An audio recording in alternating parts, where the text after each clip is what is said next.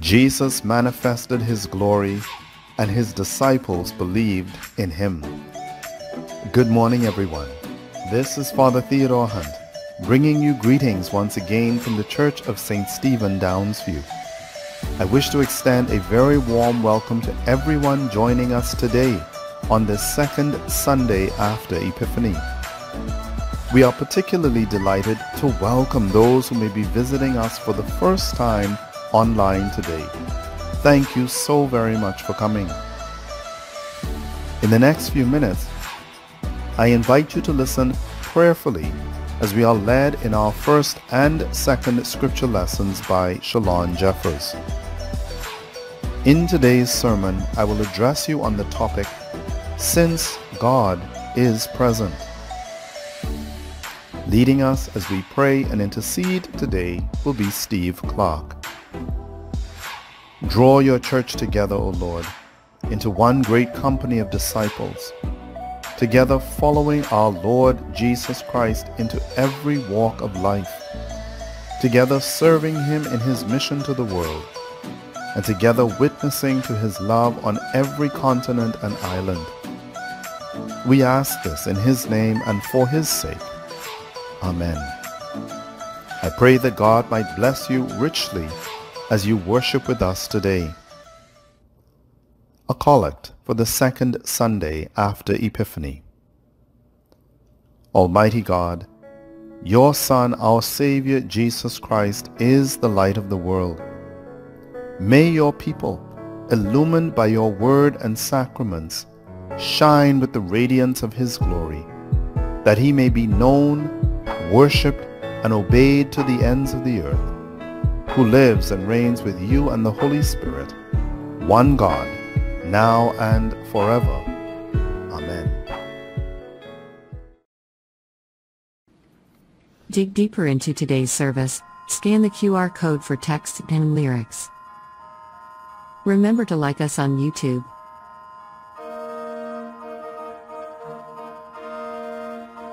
And leave a comment.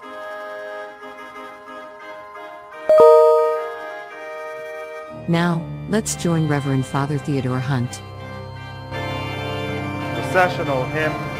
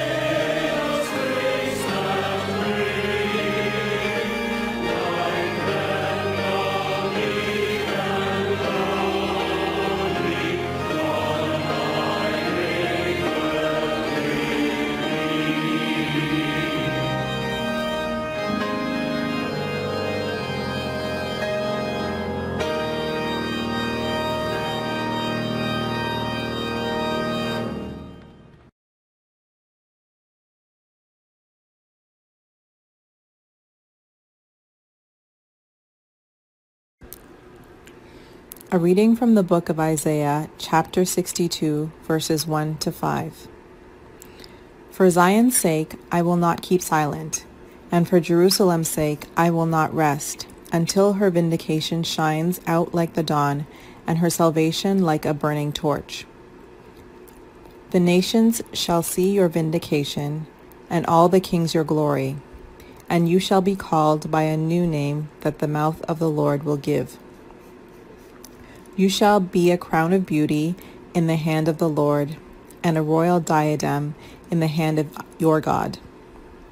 You shall no more be termed forsaken, and your land shall no more be termed desolate. But you shall be called, My delight is in her, and your land married. For the Lord delights in you, and your land shall be married. For as a young man marries a young woman, so shall your builder marry you. And as the bridegroom rejoices over the bride, so shall your God rejoice over you. The word of the Lord. A reading from Psalm 36, verse 5 to 10. Your love, O Lord, reaches to the heavens, and your faithfulness to the clouds. Your righteousness is like the strong mountains, your justice like the great deep. You save both man and beast, O Lord. How priceless is your love, O God! Your people take refuge under the shadow of your wings. They feast upon the abundance of your house. You give them drink from the river of your delights. For with you is the well of life, and in your light we see light. Continue your loving kindness to those who know you, and your favor to those who are true of heart. Glory to the Father, and to the Son, and to the Holy Spirit, as it was in the beginning, is now, and shall be forever. Amen. A reading from the book of 1 Corinthians, chapter 12, verses 1 to 11. Now concerning spiritual gifts, brothers and sisters, I do not want you to be uninformed. You know that when you were pagans, you were enticed and led astray to idols that could not speak. Therefore, I want you to understand that no one speaking by the Spirit of God ever says, Let Jesus be cursed. And no one can say, Jesus is Lord, except by the Holy Spirit. Now there are varieties of gifts, but the same Spirit. And there are varieties of services, but the same Lord. And there are varieties of activities, but it is the same God who activates all of them in everyone. To each is given the manifestation of the Spirit for the common good. To one is given through the Spirit the utterance of wisdom, and to another the utterance of knowledge according to the same Spirit, to another faith by the same Spirit, to another gifts of healing by the one Spirit, to another the working of miracles, to another prophecy, to another the discernment of spirits, to another various kinds of tongues, to another the interpretation of tongues. All these are activated by one and the same Spirit, who allots to each one individually, just as the Spirit chooses. The word of the Lord.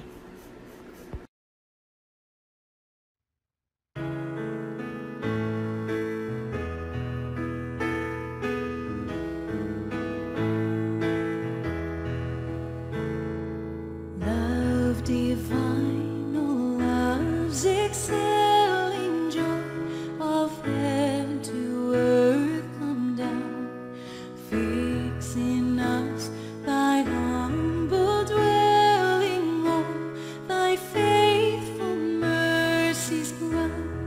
Jesus, thou art all compassion pure, unbounded love thou art,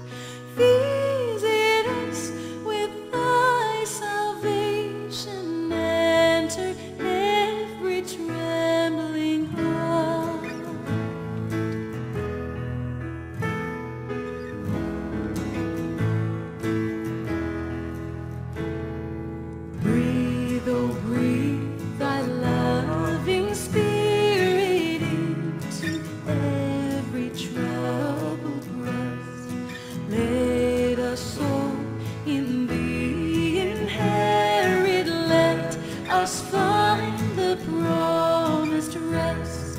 Take away the love of sinning, Alpha and Omega be, hand of faith as its beginning set our hearts at liberty.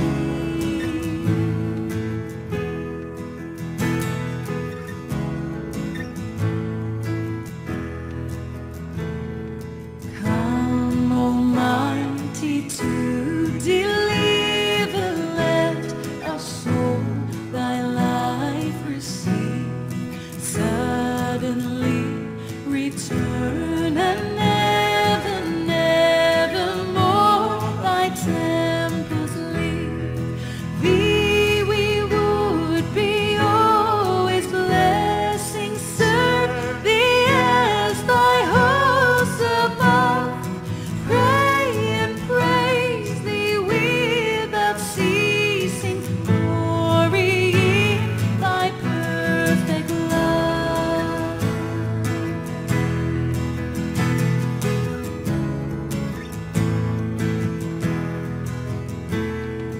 Finish then thy new creation, pure and spotless let us be.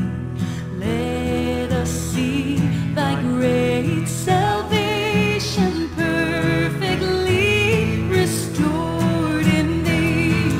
Change from glory into glory, till in heaven we take a place, till we cast our crowns before thee, lost in wonder, love, and praise. Change from glory into glory, till in heaven we take a place, till we cast our crowns before thee, lost in wonder, love, and praise.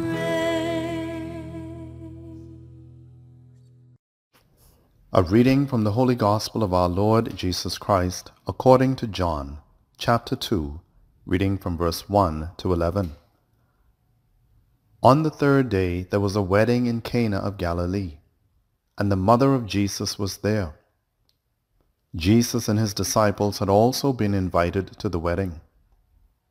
When the wine gave out, the mother of Jesus said to him, "They have no wine." And Jesus said to her, "Woman, what concern is that to you and to me? My hour has not yet come." His mother said to the servants, "Do whatever he tells you." Now standing there were 6 stone water jars for the Jewish rites of purification, each holding 20 or 30 gallons. Jesus said to them, "Fill the jars with water." And they filled them up to the brim. He said to them, "Now draw some out, and take it to the chief steward." So they took it. When the steward tasted the water that had become wine, and did not know where it came from, though the servants who had drawn the water knew, the steward called the bridegroom and said to him, "Everyone serves the good wine first, and then the inferior wine after the guests have become drunk. But you have kept the good wine until now." Jesus did this, the first of his signs, in Cana of Galilee, and revealed his glory, and his disciples believed in him. This is the gospel of Christ.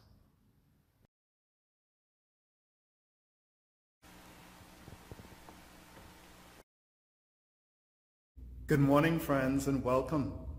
As we gather on this second Sunday after the Epiphany, I invite you now to bow your head with me as we pray.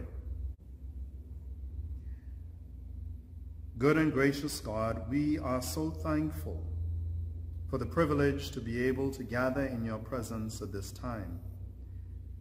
We thank you, O God, not just for the promise of your presence with us, but for the reality of your presence in our lives.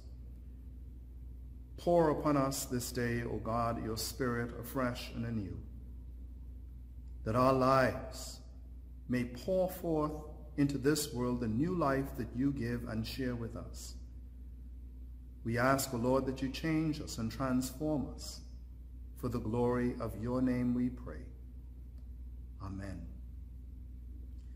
Friends, I want to share with you this morning some words from John's Gospel, chapter 2, reading from verse 1 to verse 2. There, John tells us that on the third day there was a wedding in Cana of Galilee, and the mother of Jesus was there. Jesus and his disciples had also been invited to the wedding. Early last week, my daughter celebrated her 5th birthday, and almost immediately after the Christmas season, she and her sister had begun to count down the days until her birthday. And so every day there was an update as to how many days were remaining before it would be her birthday. She was very excited. And about 2 days before her birthday, she asked me, "Daddy, is tomorrow my birthday?" To which, of course, I replied, "No, but when you go to sleep tonight and you wake up tomorrow, then you can say that tomorrow is your birthday." Which, of course, did not make her feel any better, because she really wanted her birthday to be now. She wanted her birthday to arrive. She knows that in our house, birthdays mean celebrations. As a family, we would spend the entire day together. She would get to decide what she would do that day. She would get to decide what she wanted to eat, where she wanted to go. Essentially, she would get to be the boss on her birthday. And by the way, she made up a song to that effect. She gets to be the boss on her birthday. And the celebrations, of course, would culminate in the evening with the presentation of a birthday cake. She would get to blow out her candles, and we would all sing happy birthday.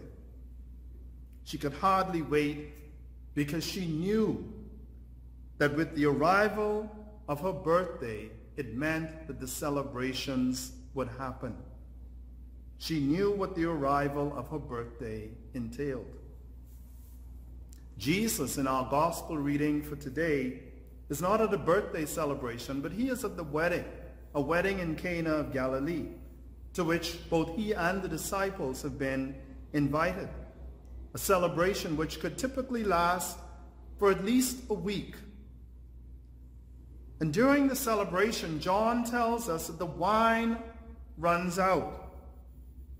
And this was a catastrophe, serious enough to end any kind of celebration of this kind. But Jesus is present. Jesus is there at the wedding. And instinctively, Mary, the mother of Jesus, she turns to him and says, "They have no more wine." And so perhaps with a similar kind of anticipation and expectation as my daughter had in terms of looking forward to her birthday, Mary instinctively knows that since Jesus is present at these celebrations, that the celebration is only just getting started. The party is only just about to begin. She expects that he will do something. She doesn't know what it is, but she expects that he will do something. And it seems she can hardly wait to see what he will do in this situation. Here we are today, gathered once again in this way, virtually, for worship. And gathering in this way, make no mistake about it, is an ongoing challenge, friends, for many who would wish to be present and to gather in person, but feel that they cannot for any number of reasons, but particularly for health concerns. It is a continuing challenge for those for whom gathering in person is their primary means of human contact week by week. human beings are relational creatures. We have been created as such. We have a language, we have feelings, we have emotions, we have sensitivities. We thrive on that human-to-human connection through relational partnerships. An important part of our commitment as followers of Christ is to the weekly gathering of the corporate community and to the reception of the Holy Sacrament of his body and blood. And so gathering virtually is challenging. But historically, this is certainly not the first challenge which the church has faced, which has threatened its regular corporate gathering or threatened to end its Eucharistic celebration week by week. Right from its very inception, the church faced persecution from the rulers, from the powers and authorities of this age. It has been challenged from within by divisions, by schism, by separation on disagreements over beliefs and practices. It has been stifled by disputes over leadership, who should be in charge. It has been hampered by scandals and by internal questions about who is truly being obedient to the Word of God. It has struggled many times on account of apathy and complacency with regard to proclaiming the good news of the gospel which we are sent to do. But yet in every instance, friends, when it seems as if a significant crisis has arisen which would threaten the ongoing celebration, God acts in faithfulness to his promise, in faithfulness to his nature, in order to keep the party going, if you will. Mary could hardly wait for Jesus to keep the party going at this wedding in Cana of Galilee. She really wanted him to do something. But Jesus turns and says to her, "What has that to do with me? My hour has not yet come." But you see, God's perfect timing is always independent of how we may perceive the urgency of the particular moment. God's timing is not our timing. And so Mary turns to the servants and she says to them, "Do whatever he tells you to do. Do whatever he tells you to do." And as we know, when at Jesus' direction, the servants fill the water jugs, draw some of it out, take it to the head steward, they discovered that that water has become wine. And not just any wine, friends, but the good stuff. Wine better than they had had at the beginning of this celebration. And so Mary's instincts about Jesus turned out to be spot on. She was right on the money. They found themselves in a challenging circumstance at this wedding in Cana. Certainly a potentially embarrassing situation for the family of the bride and the bridegroom. But since Jesus was present, Mary, at least, rightly anticipated and expected that the party would indeed go on, that it was, in fact, just getting started. Given the more obvious challenges that the church is facing at this time on account of the pandemic, and perhaps even the less obvious challenges of the numerical decline, or the always growing secularism of society, I thought it might be helpful for us to reflect on the gospel from this perspective. That is, to recognize that since Jesus is present in and with and through his gathered community, we can anticipate and expect that the celebration will go on. We can anticipate and expect that the real celebration, friends, is only just getting started. In the 12th chapter of Paul's letter to the Corinthians, Paul speaks of the many and the various gifts, spiritual gifts, which Christ has bestowed upon his body of believers. Gifts of wisdom, of knowledge, gifts of faith, of healing, of miracles, gifts of prophecy, of tongues, and of their interpretation. And then Paul writes, he says, to each is given the manifestation of the Spirit for the common good. In other words, friends, God has already equipped his church, that is you and I, through this abiding Holy Spirit with everything that it requires in order that we may be sustained through this and any other challenge which the church will ever encounter in this life. God has already equipped us with everything that we will need to go on. And so since God is present, we can anticipate and we can expect that the celebration, the Eucharistic Thanksgiving celebration, we can expect that it will indeed go on. And friends, we have seen it here in our own ministries, in the ways in which our ministries and operations have been able to pivot and continue in the midst of this pandemic. We have seen it in the way where finances that we've received from unexpected and unanticipated sources have helped us to meet our obligations and to support and to continue our ministry in this place. We have seen it in the way that God has continued to raise up individuals within this parish with specific skill sets and giftings when others could not continue for various reasons, in order to sustain the work to which he has called us in this part of his vineyard. You see, friends, we have only to remain alert and to remain awake to the reality of God's presence with us, to recognize how he is not only pouring new wine, that is new life, into the ministries in which he invites us to participate, but he is also pouring this new wine, this new life into our lives, changing us, transforming us in the process day by day and moment by moment. And so the question for all of us is this: where do you see God at work bringing new life into your circumstances and your situations?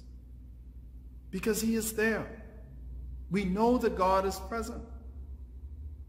What opportunities, what relationships, what new circumstances is God opening up before you in order that you might receive the new life that he has on offer for you this day?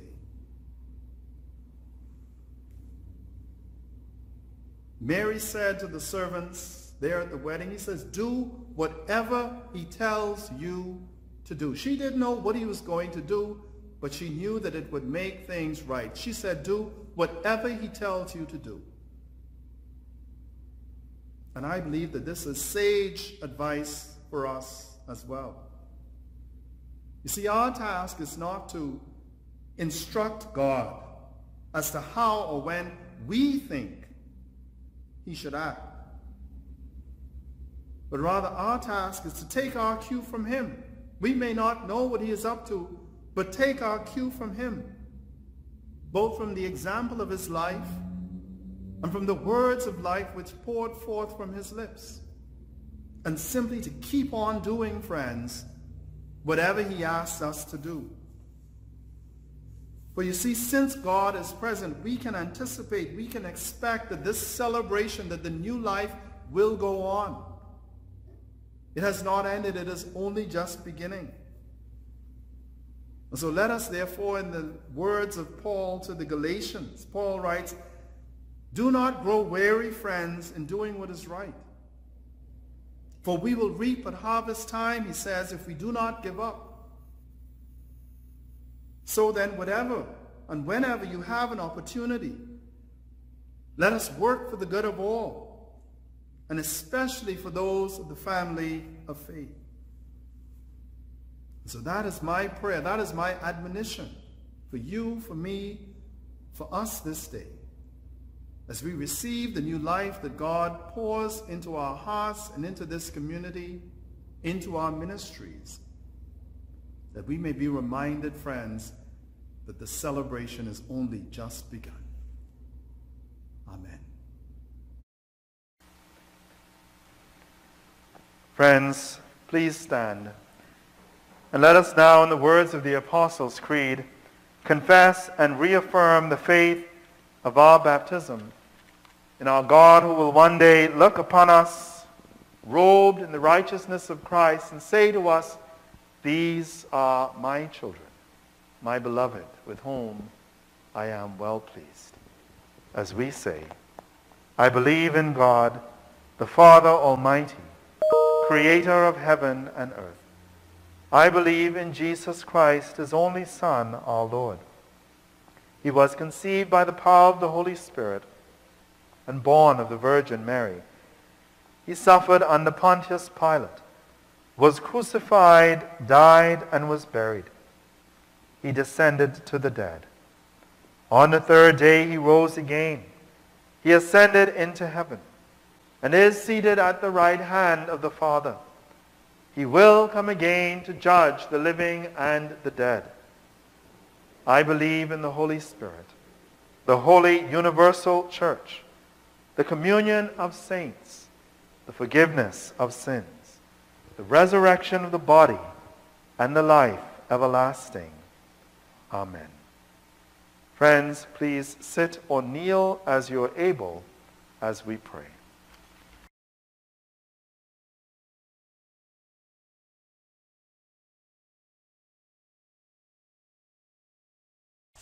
In peace, let us pray to the Lord, saying, "Lord, in your mercy, hear our prayer." Loving God, in every gathering of Christian believers, you bring together a people of gifts, strengths, and needs to manifest the universal body of Christ. We pray for your church throughout the world, that every local congregation may live as sisters and brothers in harmony, showing forth the light of Christ to the world. In the Anglican Church of Canada, we pray for the Executive Director, Will Postma, and the staff of the Primates World Relief and Development Fund. In the Evangelical Lutheran Church in Canada, we pray for the Executive Director, Kieran Achtelstetter, and the staff of the Canadian Lutheran World Relief.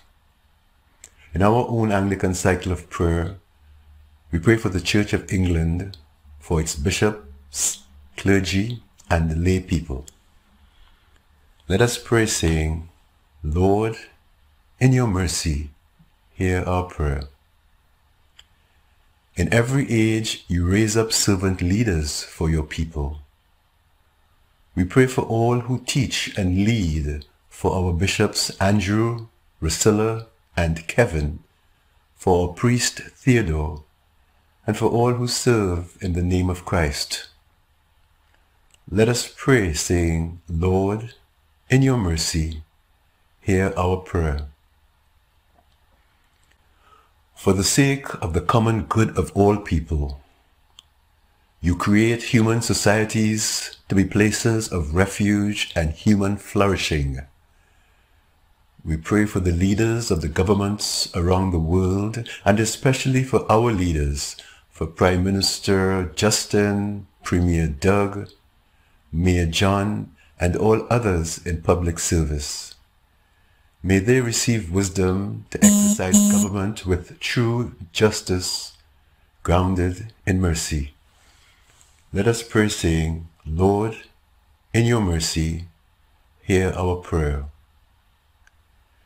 In coming among us, you manifested the abundance of God in creation. We pray for those, particularly those in this community, who are caught in the grip of poverty, lack, or need of any kind. We pray for the outreach ministry of the Saints Cafe to the homeless, friendless, and those in need in our community. Strengthen and encourage our coordinator, volunteers, and all who support this work week by week. We pray for all who receive meals, support, and Christian fellowship through this program. Send more laborers into this harvest and grant that your name may be glorified in all that we do and in the lives of all whom we are privileged to serve. Let us pray, saying, Lord, in your mercy, hear our prayer. Loving Lord, you prepare a banquet in your kingdom for those who love you, and you extend your invitation to all who would receive it. We pray for our friends and visitors today who have responded to the Holy Spirit's invitation to gather for worship. For those joining us now, either in person or online, meet them even now wherever they may be in their area of need. Draw to this community of faith children, youth, and families. Let the light of your countenance shine upon them, that they may sense your presence near and even now may receive your blessings in this moment. Let us pray, saying, Lord, in your mercy, hear our prayer. Your Son Jesus performed the first of his signs of glory at a wedding in Cana. We pray for all who are joined as family, for husbands and wives, for all who live together in covenant community for mutual support and love, for parents and children, for the aged and the young. Let us pray, saying, Lord, in your mercy, hear our prayer. In Christ, you pour new life into all creation. We pray for those now passing through illness and pain in this life.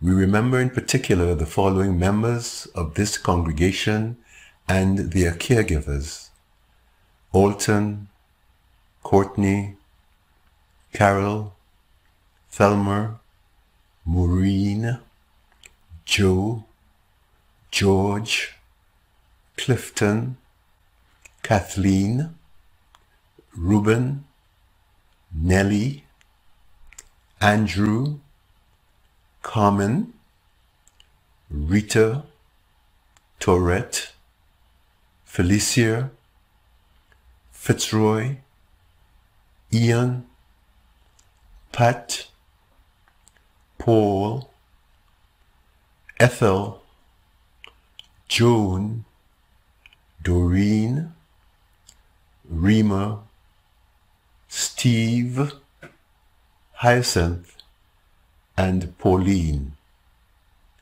We pray for those who have asked this congregation's prayers, especially Thelma Chasto, Evelyn Greenwich, Ruthlyn Hoyt, Yabo Ogondiran, Diane Besesser, Joyce Welcome, Eric and family, Vaughan Martin, Collis Edwards, Anastasia Brown, Lynette Holder, Erlene Edwards, Valda and Sarita Domingo, Mariel Walters, Shanice Ashmead, Florence Umogbai, Ruthven John, Diane Denny, Alyssa, Thomas, Latoya, Athena, and Reverend Sidney Jacob. We pray for all others who we now name before you, either silently or aloud.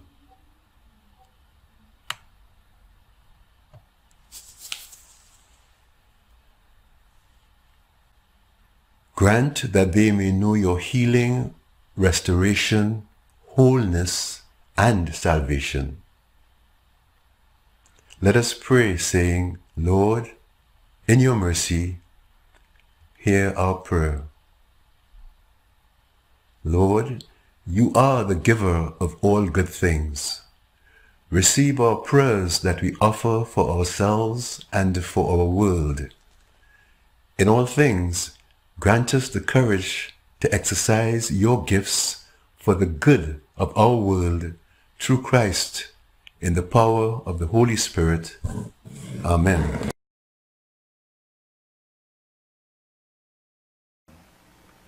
Friends, please stand now for the greeting of peace.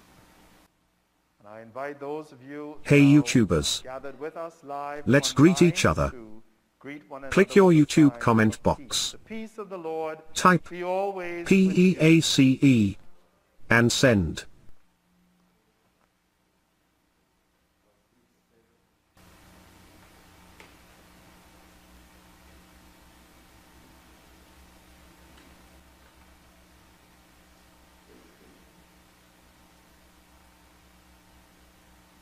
As we continue in this time of the offertory, I would like to invite those of you who may wish to do so, guided by our warden, to come forward and to place an offering in the basket provided at the front. For those joining us now via our live stream, if you'd like to donate in support of this ministry and God's work in this community, I invite you to do so by e-transfer to CW-St. Stephen Downsview at toronto.anglican.ca.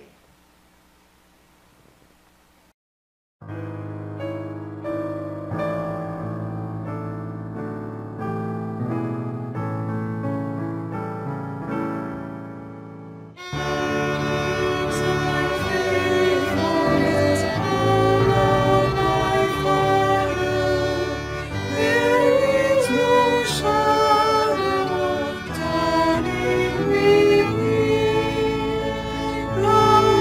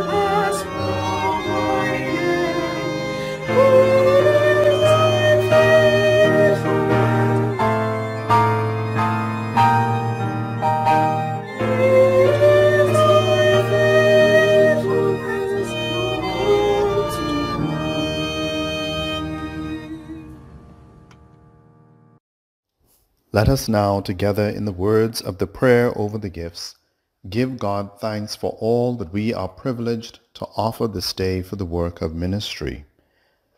Living God, you have revealed your Son as the Messiah.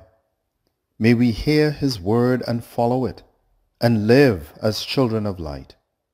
We ask this in the name of Jesus Christ, the Lord. Amen.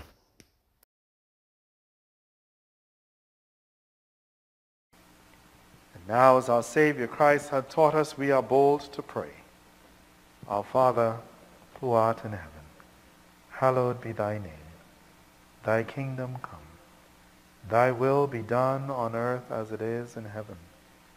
Give us this day our daily bread, and forgive us our trespasses, as we forgive those who trespass against us. And lead us not into temptation, but deliver us from evil. For thine is the kingdom, the power, and the glory, forever and ever.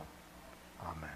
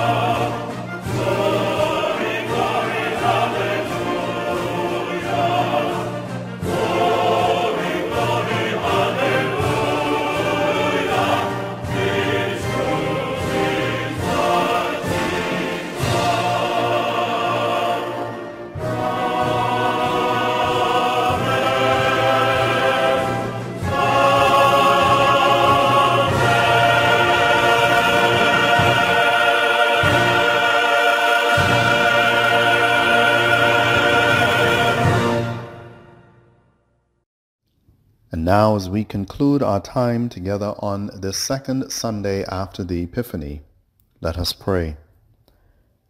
God of glory, you nourish us with bread from heaven. Fill us, O God, now with your Holy Spirit, that through us your light may shine in all the world. We ask this in the name of Jesus Christ. Amen. And now may the peace of God, which surpasses all understanding, keep your hearts and minds in the knowledge and love of God and of his Son, our Savior, Jesus Christ. And the blessing of God Almighty, the Father, the Son, and the Holy Spirit rest upon you and remain with you this day and always. Amen.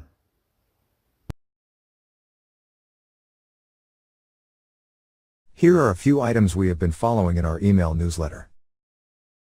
The diocese has asked church buildings to remain closed to the public until at least January 31st.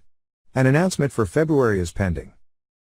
Subscribe to our email newsletter to stay in the loop. We have updated the live stream replay of Violet Lewis's graveside service to include audio and video of the burial. Thursday Bible study has resumed. Cross-border shipping issues has delayed delivery of the books, but used copies may be available from Amazon. In-person events across the diocese has moved online. Cost to attend and travel has been reduced as a result. Saints Cafe continues. Volunteers needed. We have paper offering envelopes available. Contact the parish office if you would like yours mailed to you. We extend happy birthday wishes to Jessica Ballantyne, celebrates today, Sunday, January 16th. Patricia McIntosh, celebrates Tuesday, January 18th, and Shirley Archer, celebrates Friday, January 21st. For more details on these announcements, go to our website and click News.